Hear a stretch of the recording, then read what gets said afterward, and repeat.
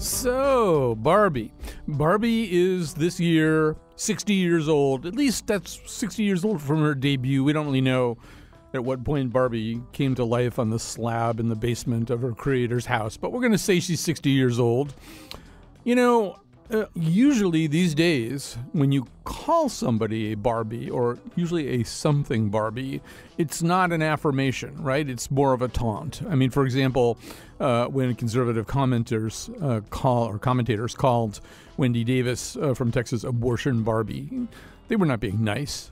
And they were, I think when you do that, when you taunt somebody that way, you're saying the person is attractive in kind of a plastic way, I'm guessing, and has accessories. So a little bit more about Barbie, though, because, yes, it's a taunt. There's a way in which maybe it's a little bit discredited. On the other hand, Barbie's doing great. Movie projects come and go. But at the moment, there is a plan because Mattel has created an in-house movie department to spur on production of movies based on Mattel toys. And the first one is supposed to be a Barbie movie, a live-action Barbie movie starring Margot Robbie, she of I, Tonya Harding fame. Maybe not the linkage Barbie wants to make exactly, but she was also in Tarzan. So there you go. And so Mattel, we have great guests for you today, but not from Mattel. Mattel actually did not send a guest to us. And so for that reason, we will dwell for just a moment on their financial problems, which have been acute over the years, especially in recent years. It's a troubled toy company. They've been through 4 CEOs in 5 years. However, they're maybe turning a corner right now. And guess who's helping them turn the corner? Barbie. Barbie actually had a terrific 2018 nationally and internationally, got back over the 1 billion mark in gross international sales, had a great fourth quarter, and helped Mattel show something of a profit as opposed to something of a loss. So even at 60 years old, Barbie has still got it, and she can actually help this company do what it needs to do, even as obviously, Barbie slumped a little bit along with pretty much all physical toys when electronic games began to take over the attention of children more and more. But Barbie's having a little bit of a comeback right now, so that's worth noting. All right, joining us right now to get things started is Robin Gerber, attorney, senior fellow in executive education at University of Maryland, and national commentator on women, leadership, and politics. She's the author of several books, including Barbie and Ruth, the story of the world's most famous doll and the woman who created her, as well as the upcoming Barbie Forever Ever. Excuse me, her inspiration, history, and legacy. So, Robin Gerber, welcome to our show. Thanks for having me. And why don't you introduce us a little bit to Ruth Handler? There is one person who birthed Barbie, and that is her name. Who was she? Well, Ruth Handler was actually the child of Polish-Jewish immigrants to America. She was born in 1916, and she came from Denver. She came with her husband to Los Angeles, and they started Mattel together. And she really was the CEO and the person who ran the company, but she had one idea for a toy in the 1950s, and that was an adult doll, which really didn't exist for little girls to play with.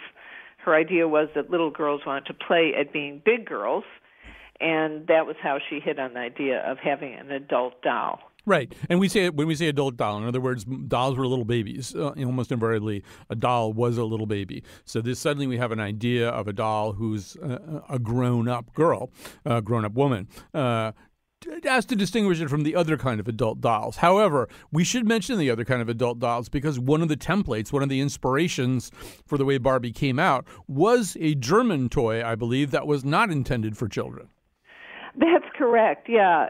Ruth kept trying to get her research and design department to design an adult doll, and they were telling her during the 50s, well, Ruth, no mother will buy her daughter a doll with breasts, so just forget this idea. It's never going to work. And then she took her family, the family went on a European vacation, and in a toy shop in Lucerne, Switzerland, she saw an adult doll dressed in beautiful clothing. If you looked at it, you would think it was a Barbie doll if you saw it today, and it was called Build Lily. It came from the Build newspaper cartoon about a character who was really sort of a gold-digging young woman, maybe even you'd call her a prostitute, but it was a very salacious kind of cartoon. And the cartoonist thought that making it into a three-dimensional doll would be fun for men to have as a gag sex toy. And so that's how this doll came to life, and then little girls saw it in Europe, thought it would be a fun toy to play with, eventually made it into toy stores. And that's where Ruth saw it, was in a toy store. And she bought several and brought them back and said to her designers, this is what I've been talking about. Make a doll like this. Now, that was the prototype. Right. From the get-go, there were sort of two strategies. One of them was to sell people the doll. But the other strategy right away, I think, was to sell people outfits for the doll. Hence, Barbie was originally sold, I believe, in just a swimsuit. Not to make her a sex object, but to create a market for some of this other stuff. Yes, exactly. And Ruth and Elliot, her husband, had always had what they called the razor blade theory. That is, that you make a toy that then that operates as a base for buying other things to go along with it. And, of course, Barbie was the ultimate realization of that, because not only clothes, and Ruth hired a wonderful designer out of a design school in Los Angeles to make those first clothes, but not only clothes, but also all of the little accessories that go along with Barbie. And eventually, when she had a house, all the household items. So you had purses and tiny little belts and picnic baskets and that kind of thing. And all of that, of course, was sold separately, still is sold separately. Right, and so anytime anything new comes along, there's a sales opportunity. There's sort of this weird Middle European background to Barbie, because we just described this German toy that was meant for adult men to have whatever fantasies they wanted to about. But there's also an Austrian advertising genius. Tell us about Ernest Dichter. Yes. So Ernest Dichter came from Austria, obviously, when Nazis came to power, and he escaped to America. He had studied with Freud. He was what we would call, I guess, a psychoanalyst, psychotherapist, but he really was interested in working with corporations and moving them to advertise their goods in trying to get an emotional hook. So, for instance, fashioning lipstick containers to be phallic-looking, or the idea of having a sexy model selling a convertible car. Those were the kind of Mad Men ideas, like the show Mad Men. He was the original Mad Men, and he did very, very well. He was quite sought after all over the world for these ideas. He had the first focus groups, and Ruth knew about him and hired him because she was worried that, in fact, mothers wouldn't buy a doll with breasts, and how was she going to market this doll to make it palatable for parents to buy it? Well, let's hear at least the audio portion of part of that, how to get parents to buy it. Barbie's small and so petite, her clothes and figure look so neat. Her dancing outfit rings the bell. At parties she will cast a spell. Purses, hats, and gloves galore, and all the gadgets gals adore. Barbie dressed for swim and fun is only $3. Her lovely fashions range from $1 to $5. Someday I'm gonna be exactly like you. Till then I know just what I'll do. I'll make believe that I am you. So, Robin, there's... Exactly. Yeah. So, first of all, the trick was not to talk to the parents, but to talk to the kids. Yes, and that had been true ever since Ruth changed the whole face of toy marketing back in 1955, when she agreed to basically bet the whole net worth of Mattel on advertisements on a new children's show called the Mickey Mouse Club. And they demanded that she pay up front for a year of advertising, and those ads were directed at kids. Now, up till then, the way you bought your toys for your kids was you looked in the Sears catalog, and the parents decided what toys children would get. But once they started seeing these ads on TV that were aimed at them, kids then turned the tables and started, as they do today, demanding that parents buy toys that they saw. So Ruth had turned that paradigm around in the mid-50s, and so by the time Barbie came along in 59, that was pretty well established by her. And yes, that first Barbie ad you just played was aimed directly at kids. It only mentions the word doll one time. Mm-hmm. So it really creates Barbie as a real person, and that was the idea, that girls could see themselves as the doll, and that the doll was a teenage fashion model who would teach them good grooming. Which is also a little bit appealing to parents, right? I mean, because they're trying to get their kids to engage in good grooming. Yeah, that came directly out of the Dichter focus groups. Yes. But no, the other part of this psychology is aspirational. Similar, and even the music sounds a little bit like Disney. And so you think about all those Disney princesses of some of the golden age of animated Disney movies, which are kind of happening coterminously. And it's all about what you dream you can be. The old dolls, the dolls that little girls have been playing with, were babies you had to take care of. This was about something completely different. This was who I could grow up to be. Yes, I mean, baby dolls don't leave a lot of room for imagination in terms of what you're supposed to be. Right. You're supposed to be a mother to the baby doll. Right. So, right, this broke the world wide open, and is interesting, and I think wonderful that the Barbie brand, has gone back to that idea. You can be anything is one of the taglines, and they really have harkened back to Ruth's original high concept idea, which was very simple. Little girls want to play being big girls. Right. And Barbie, one thing Barbie never did was have kids, right? I mean, she's always been a career woman. That's correct. So, I mean, for all the grief that Barbie takes, and we'll be getting into that grief in the second segment here, about imposing all kinds of unrealistic ideas on girls and maybe making them feel bad about their bodies or just over-feminizing them or whatever. I mean, Barbie, she is really kind of way ahead of her time in the sense of, I'm not having kids, I'm having a career. Yeah, and even in terms of the career, she was actually some of the careers that Barbie had. I'm not sure if I remember this correctly, but I think being a Major League Baseball player or being an astronaut, there were several careers that she had before women actually did them. Right. So we got to add that eventually the Barbie universe expanded. We got Midge and we got Ken. So tell us about Ken. So Ken, well, first of all, let's back up. One thing that we didn't say is that Barbie has a real full name, right? It's not just Barbie. No, Barbie Millicent Roberts is her actual name. Yeah. And, you know, Ruth Handler, when she invented this toy, and remember, we're talking about a toy company inventing a new toy. Most new toys last about 3 years. Mm-hmm.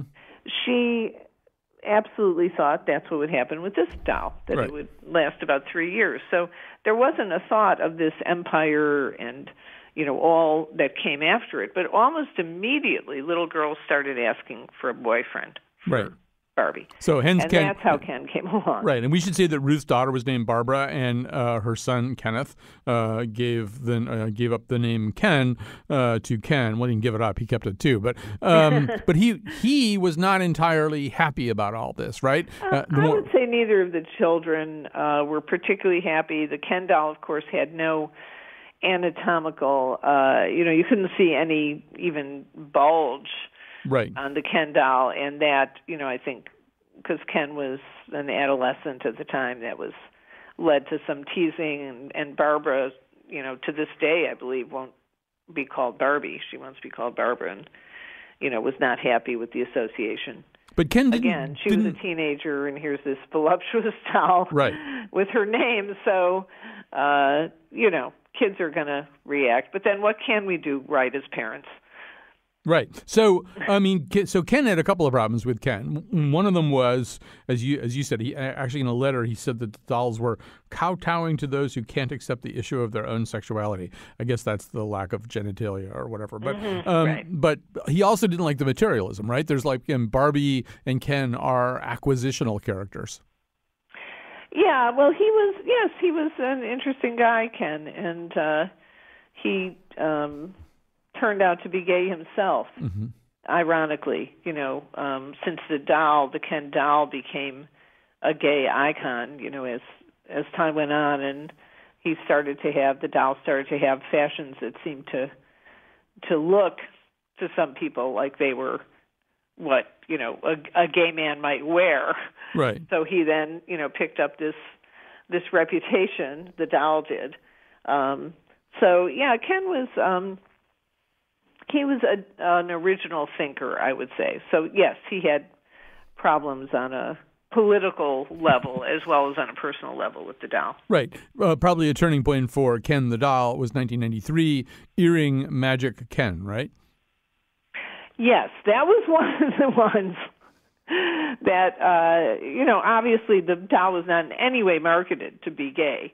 But yes, that was picked up by the gay community at a time when, of course, AIDS was first being discovered and dealt with, and the gay community was very active and politicized. We should say just a little bit more before we say goodbye. We'll never say entirely goodbye to Ruth, but Ruth Handler herself developed breast cancer and then did a remarkable thing, right? She actually invented a prosthesis? Yes, she discovered when she got breast cancer in 1970, she discovered, and she had a mastectomy. First of all, in the 70s, women did not tell people they had a mastectomy. It was something, unfortunately, the women felt they had to be ashamed of. Mm-hmm. And when she went in to be fitted to get a prosthetic, they sort of tossed it over the dressing room door, and she felt humiliated.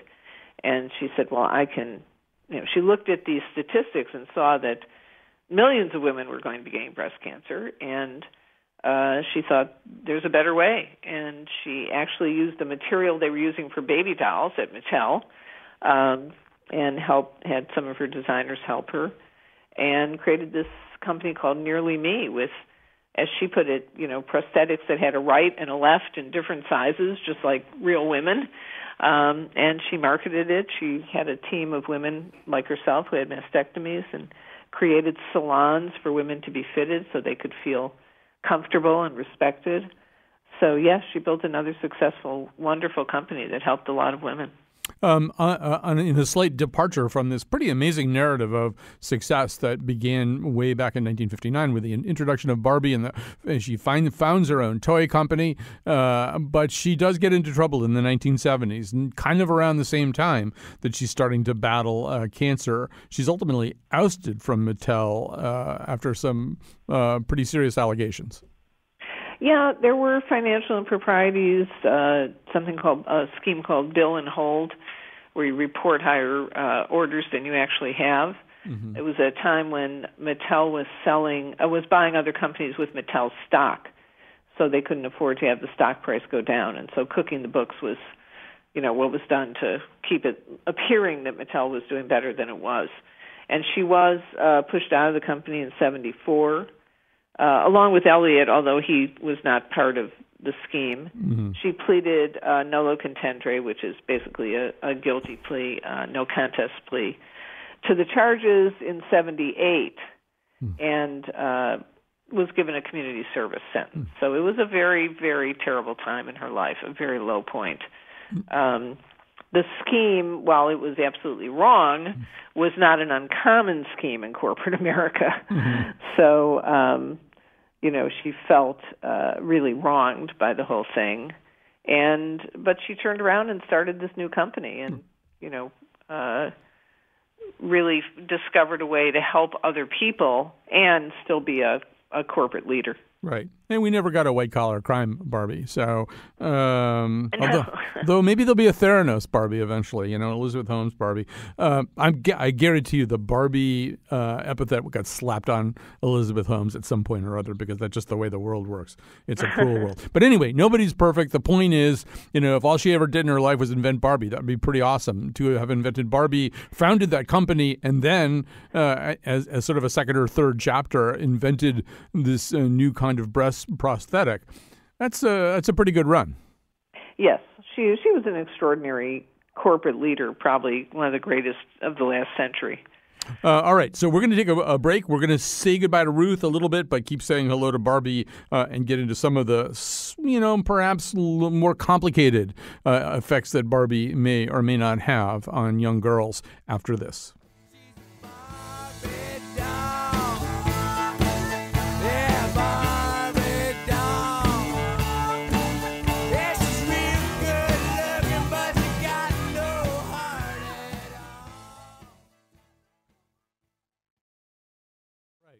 Now we're on to our second phase of discussing Barbie. Robin Gerber is still with us. As you recall, she's the author of several books, including Barbie and Ruth, the story of the world's most famous doll and the woman who created her, as well as the upcoming Barbie Forever, her inspiration, history, and legacy. Joining us now is Eileen Zerbriggen, professor of psychology at UCSC, focusing on feminist studies and pop culture. She's the co-author of a 2014 University of Oregon study called Boys Can Be Anything, Effect of Barbie Play on Girls' Career Cognitions. And in just a second, we'll also be talking to Stacey McBride Irby, a former Barbie designer and project manager for Mattel and creator of the So In Style line of African-American Barbies. She's since introduced her own line called Pretty Girls Dolls and founded IMU, a company devoted to creating increasingly diverse dolls. But Eileen Zerbriggen, we're going to begin with you because you, in fact, have studied the impact, the psychological impact of playing with Barbies versus playing with a different kind of toy. Tell us about the study that you did on this.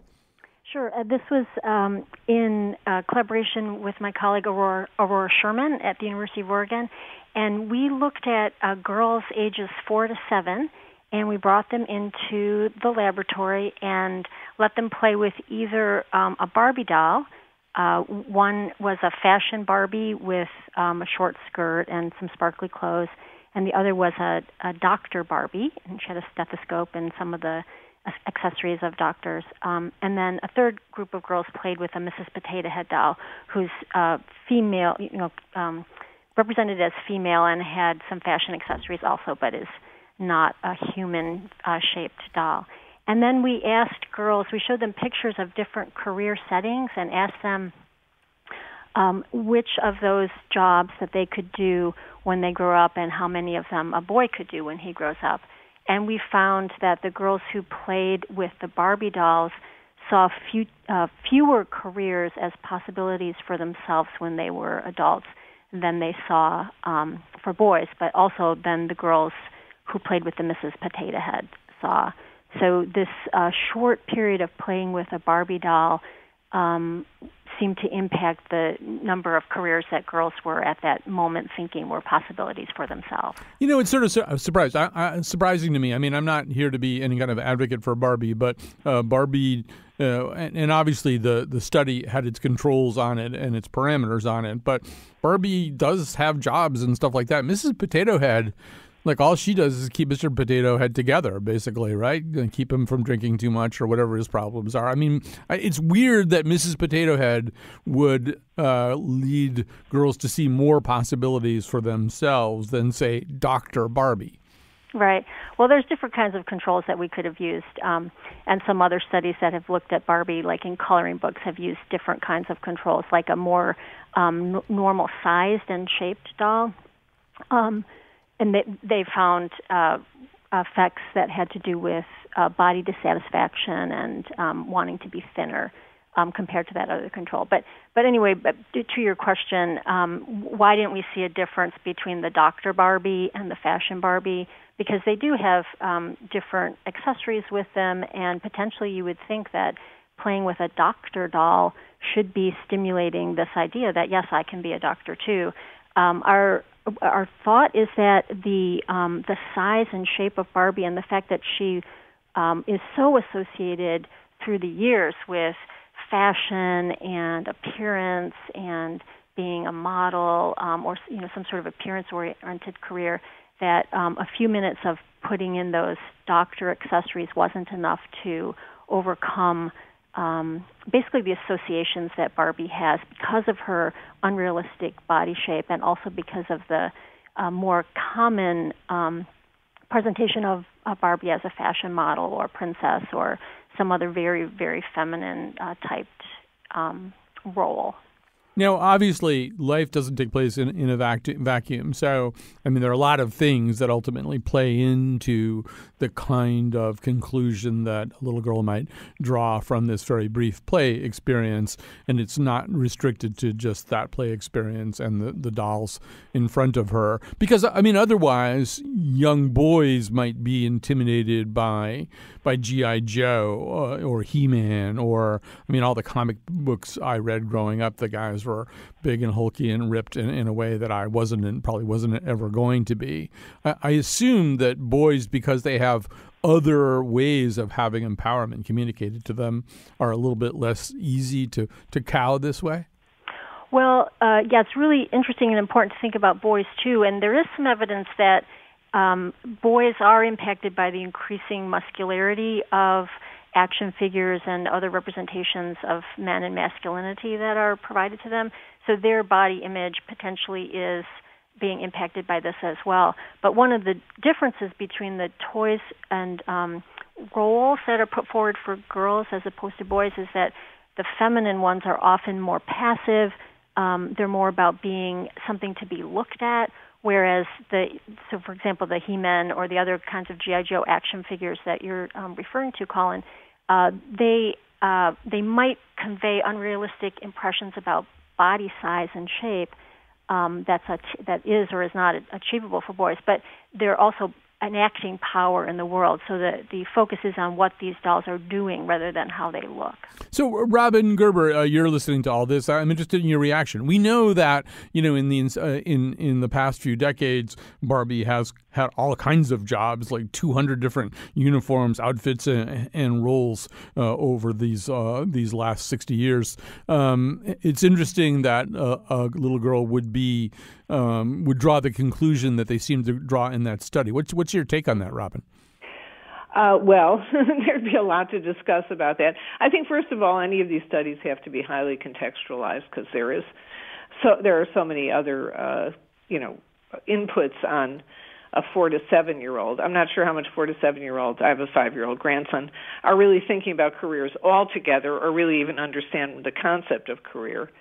And, I assume the study asked what careers they were thinking about before and after. But again, I'm just not sure that that's even something particularly that a 4 to 7 year old understands very well. But overall, I think that there's this documentary that came out recently, Tiny Shoulders, with the idea that, how much of the burden of sexism are we going to put on this little plastic toy? And I think, as you said, there are, influences on boys as well, and we don't look at those in the same way. The fact is that the sexism in society, which is still very prevalent, and in fact maybe more prevalent, just can't all be laid at Barbie's feet. Let me tell you, Ruth's reaction to this was, this is very much an issue for parents. And that's what I always believed. I raised a daughter, and I gave her Barbie dolls, and she's a highly empowered 37-year-old with her own company. Although, Stacey, we do also know that, Eileen, we'll get to Stacey in a second. Eileen, we do know that, if we could put some kind of growth ray onto Barbie and raise her up to a normal human size, she'd have, something like a 38 bust and an 18 waist and 36 hips. I mean, I could probably work out at the gym and take steroids or something and maybe get up close to G.I. Joe, but there are ways in which Barbie is almost impossible to be. Well, yeah, I mean, some authors have said that she wouldn't actually be able to hold up her head, and yeah, her physique is impossible. But I just to respond a little bit, I totally agree that any one doll or toy or video is not a demon that we would want to focus all our attention on. The point really is that we live in a culture that still is very sexist and that limits girls' opportunities or activities that are communicated to them as being appropriate. We live in a culture that really sexualizes women, and so Barbie is a part of that. And if Barbie was the only unrealistically shaped image that girls saw, it wouldn't really be such a big deal. But we're bombarded with these different unrealistic images of body shape, and also girls do get the message that there are certain careers that are open to them and certain careers that aren't. And so this is a study about one particular aspect about culture. It's an interesting aspect because Barbie is a very iconic doll, and most girls have played with Barbie. Many girls have many, many Barbies. And so, again, it's not to demonize Barbie, but to say that she is she does represent some of the broader cultural message that is being put forward. And then also, I think because she's so iconic and she's in almost every girl's toy chest, when Mattel decides to present more diverse appearing dolls and to focus on different careers, that can potentially have a positive impact on girls. All right. Speaking of diverse, it's time to tackle another part of that equation with Stacey McBride Irby, as I said before, a former Barbie designer, project manager at Mattel, and now the creator of, then the creator of So in Style, a line of African-American Barbies. She has since then introduced her own line called Pretty Girls Dolls. It's Prettie, and founded IMU, a company devoted to creating increasingly diverse dolls. Welcome to our conversation, Stacey. Hey, Colin.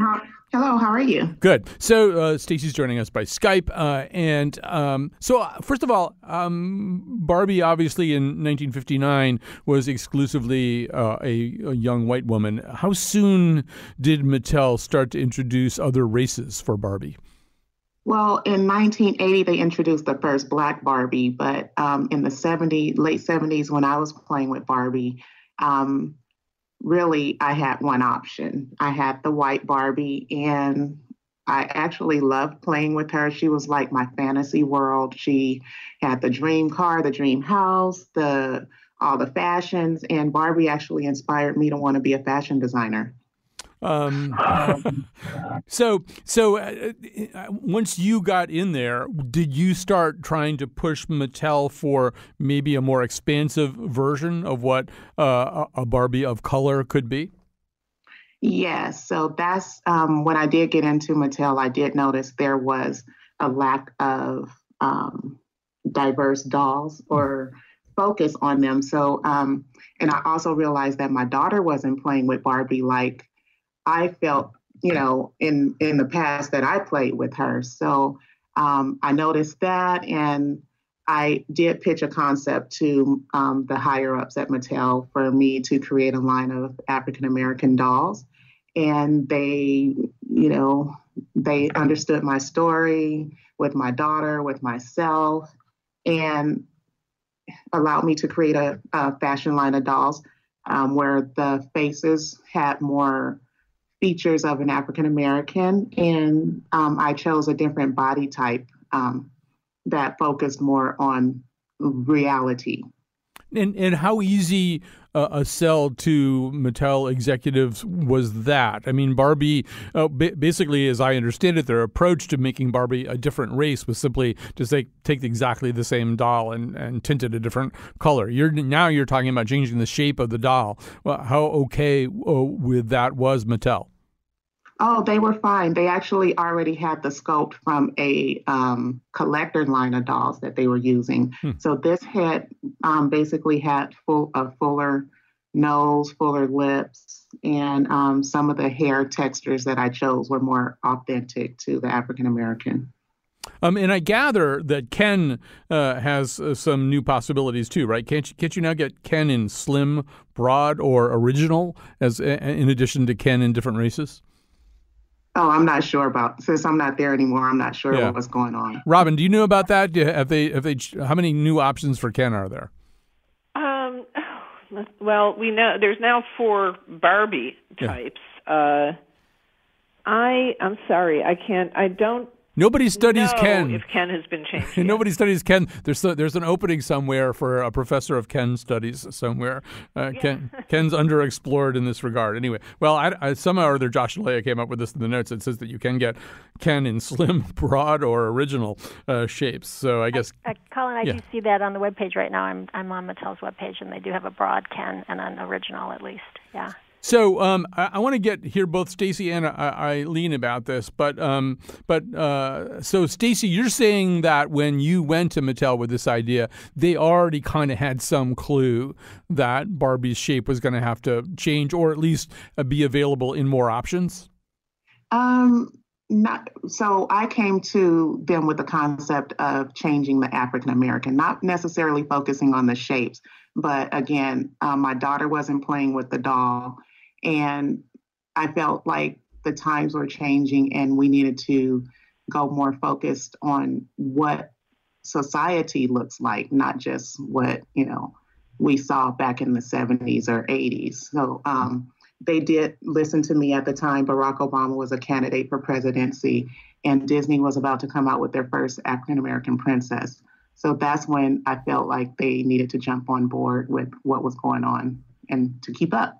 So finally, in 2016, there was a curvy Barbie introduced, and she's a little bit. I don't know how to describe curvy Barbie.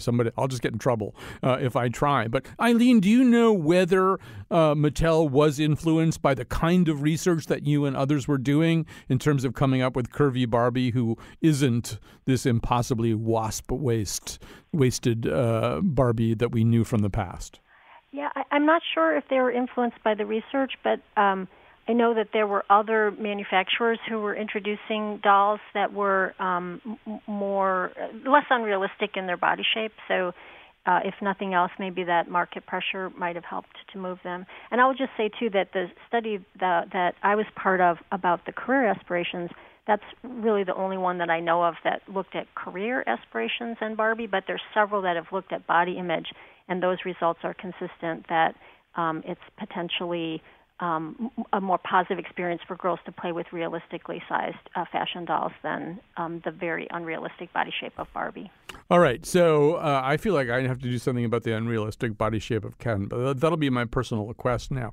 All right, we're going to take a break right now. We're going to say goodbye and thank you to Robin Gerber. Her books are Barbie and Ruth, the story of the world's most famous doll and the woman who created her, as well as the upcoming Barbie Forever, her inspiration, history, and legacy. Ellen Zerbruggen, professor of psychology at UCSC, focusing on feminist studies, co-author of the 2014 University of Oregon study, Boys Can Be Anything, Effective Barbie Play on Girls' Career Cognitions. And Stacy McBride Irby, former project manager at Mattel, creator of the Sew in Style line of African-American Barbies, and has since developed her own line called Pretty Girls Dolls, and founded the IMU company. All right, we're going to take a little break here. When we come back, we'll be talking about just one more facet, one of the many ways that Barbie comes into our houses and our lives.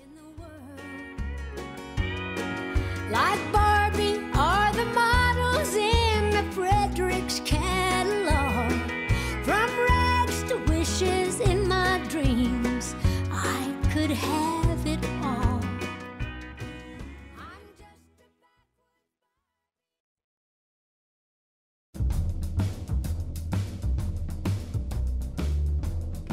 Hey kids, I'm Public Radio Barbie. I've got my headphones and my microphone, and I've got my headphones and my microphone. It seems like I should have more stuff. I mean, should pizza maker Barbie have more stuff than I do? Because she does.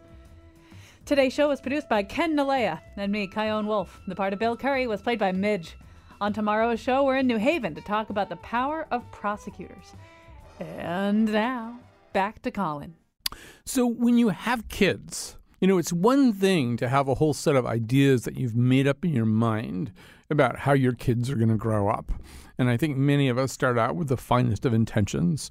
I'm recalling some people I knew who had decided that they would not give their little boy toy guns to play with, no toy guns, and then watched in horror one day when at the age of 3 or 4, he was sitting at the dinner table and taking a piece of Wonder Bread and carefully biting it. He gnawed it into the shape of a gun. It's almost like they're in prison trying to break out or something. So you start out with all kinds of ideas, and then, there's like stuff that your kids want, and it's more difficult to explain why they can't have them based on your principles. And I think a lot of people go into the whole Barbie thing with a certain set of mixed feelings. And so we're going to talk to someone who I think fits maybe that description. Mattel Levram, senior writer for Fortune, focusing on business, finance, and technology. You can find on their site her piece titled "My Relationship with Barbie. It's Complicated." Welcome to our show, Michal. Thank you. Thanks for having me. So did I describe you accurately? Are you somebody who maybe thought, well, there's a better way, there's a better world. I'm not going to give my daughter this toy that's going to create all kinds of unrealistic expectations? Yeah, absolutely. I mean, I do have a complicated relationship with Barbie, kind of a love-hate thing going on. And I didn't really think about Barbies for a very long time until I had two girls, and at some point, this was a couple of years back, they started asking for Barbies, and I said no, but I couldn't really explain why, or I couldn't come up with a good enough explanation for a 6 and 7 year old. And around the same time, or shortly after, I happened to embark on a story for Fortune magazine on Mattel, the maker of Barbie. And so it was really a great opportunity to kind of explore why I had certain feelings about this doll, and also interview a bunch of friends of mine who were kind of in the same boat. Right. So, I mean, just to backtrack, though, for a second, I think it's one thing to try to outlaw a toy that you never had and know nothing about. It's another thing to tell your children that they can't have a toy that you had and loved, and you had more than one Barbie, right?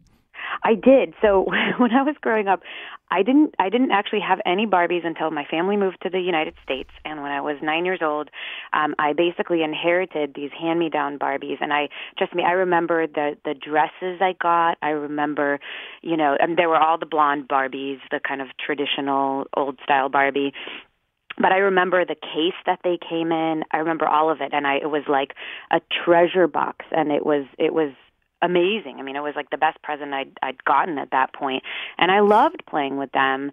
But I also, in hindsight, I feel like I have a lot of questions. I mean, I had a lot of, I guess, issues and sort of confidence issues about my own appearance. I do not look like a Barbie. They at the time did not have a frizzy-haired Barbie.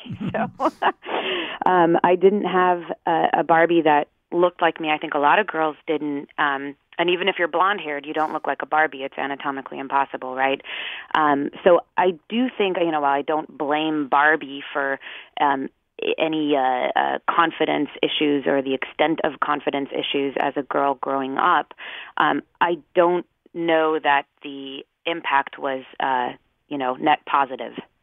Right. And I mean, there were certain things that you held against Barbie. For example, there was, I think, a teen Barbie whose theme included the notion that math class is tough.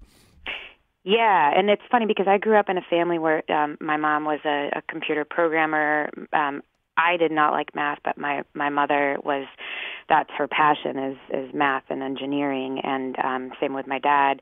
And it didn't jive, It's like I just, that kind of aura, that kind of, reputation that Barbie had. And despite all of Mattel's efforts, even back then, to have all, Barbie with all these different careers, why is she always wearing heels? Why is math hard for her? It didn't totally jive with my, the impressions that I had, the conflicting impressions I had of women in my life. So, I mean, we should say that Barbie has addressed these kinds of things. If you think Barbie isn't ever thinking about STEM, you underrate Barbie's malleability and ability to at least attempt to change with the times. Let's talk about the dream gap. What's that? It's the gap that comes between girls and their full potential. You see, starting at age 5, girls stop believing they can be presidents, scientists, astronauts, CEOs, and the list goes on. Why? Because what else are we going to believe when by age 7 we're more likely to think that boys are smarter than us? When we are 3 times less likely to be given a science-related toy. We need to see brilliant women being brilliant, to imagine ourselves doing what they do. So suddenly there were Barbies with STEM themes in their accessories. And Michal, there's obviously also, as we said in the previous segment, now Barbies with different body types. There's Barbies with different kinds of hair. There's even some Kens, as we said, with different. Apparently, according to you, there's a dad bod Ken, which probably is going to turn out to be a toy which, if I, really worked out a lot, I could get maybe a dad bod Ken, but or a Ken dad. I don't think he's a very popular toy, to be honest. So, I mean, they've made these efforts. I mean, they in fact don't want to wear the kind of labels that they've been given in the past. And how much of a difference does that make to either to you or to some of the other women that you spoke to? It makes a difference. And obviously having different ethnicities in particular, I think, is super important because, you want to be what you can see, right? And it's really important to have little girls and boys be able to play with toys that look like them. That said, okay, close your eyes and think of a Barbie. What image do you have in your mind? I think most people, it's a blonde-haired, blue-eyed Barbie with, a really slender body and big boobs, right? And there's nothing wrong with that, but that is still the picture that most of us have in our mind. And I can tell you that for myself and for my friends who grew up around the same time, maybe there were different career Barbies out there, astronaut Barbie or whatever, but when we were playing with them, we put dresses on, big frilly dresses on them and pretended like they were going to parties and they wore heels. And so, again, it's not that that's all bad, but I feel very conflicted about pushing or even enabling my own daughters to have that image today. But so what do you do about it? I mean, and I know that you and your daughters are also been watching some Barbie cartoons. I mean, somebody said earlier, I guess it was the founder of Barbie, the creator of Barbie, said, this is all about conversations that you have with your kids as opposed to how Barbie looks or what Barbie does. Absolutely. I mean, I think that toys, whether and content, whether it's technology or not, I think that if it sparks a conversation, great. So my approach to both the Barbie conversation and, increasingly as my daughters are getting older, technology is to do it with them, to experience it with them and use it as a learning opportunity to talk about, why I don't necessarily think something is the best lesson for them and the best example for them to have. And, I think my knee-jerk reaction initially to no, you can't have a Barbie doll, that doesn't work. That never works. That's a great way of getting your kid to really want to play with something. Although that's true, actually, the more forbidden you make anything, it's like the kid biting the gun out of the piece of bread. They're probably going to do that. Although, you do have friends who are, so to speak, hardcore feminists. Were there ones who took the position, nope, that body is coming into my house over my dead body? No. And actually, I was surprised that one of my friends who I consider the most hardcore feminist was really ambivalent about it. And I think part of the reason is because today, our kids, for better or worse, are growing up with so many different influences and exposure to different elements. And so, again, there are good and bad aspects to that flow and, just massive influx of information. But I think that there's no one thing that's going to have, the most influence on them today. There are just so many toys and, things to do out there for kids. But yeah, I was surprised. I was actually surprised. One thing I'll say is that I do think that because Mattel has really tried to change in the last 10 years or so, I would say, I think it could be my generation, while some of us are still ambivalent about Barbies, there is a negative association there. You know, there's kind of this like, oh, I really enjoyed playing with them, but like I don't want to enjoy playing with them, and there is this love-hate thing for a lot of people. I think it could take a generation for Mattel to a generational change for Mattel to really like lose that kind of stigma. Right. There's a better day coming for Barbie. Mahal Levram, I'm sorry to interrupt you, but we're actually right out of time here. Senior writer for Fortune. She wrote My Relationship with Barbie. It's complicated. Hey, quit watching those Katy Perry videos on your screen. Play with your Barbie for a while.